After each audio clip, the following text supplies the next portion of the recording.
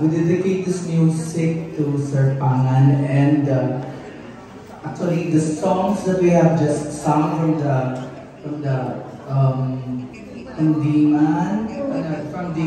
folk songs was some of the songs were his arrangement, and in fact, together with our cultural director, Ma'am Liberty Porras, we have a lot of songs that was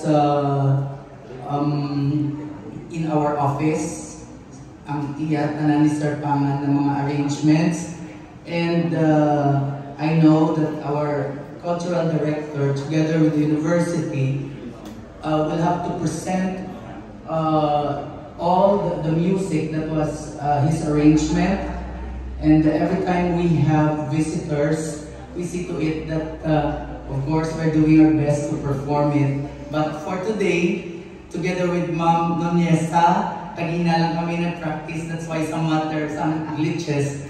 I think we know that it would not be complete without Ma'am Noniesa.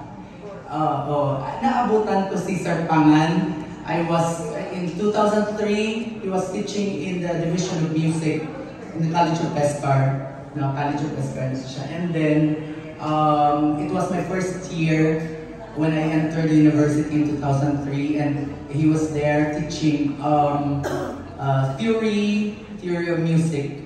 So we are very thankful for his music, and we will not stop. And our quest for the music, for us to perform better and to perform all his compositions. Here's the Palayana and the Rondalla to stage his music. Thank you, Sir Pangan.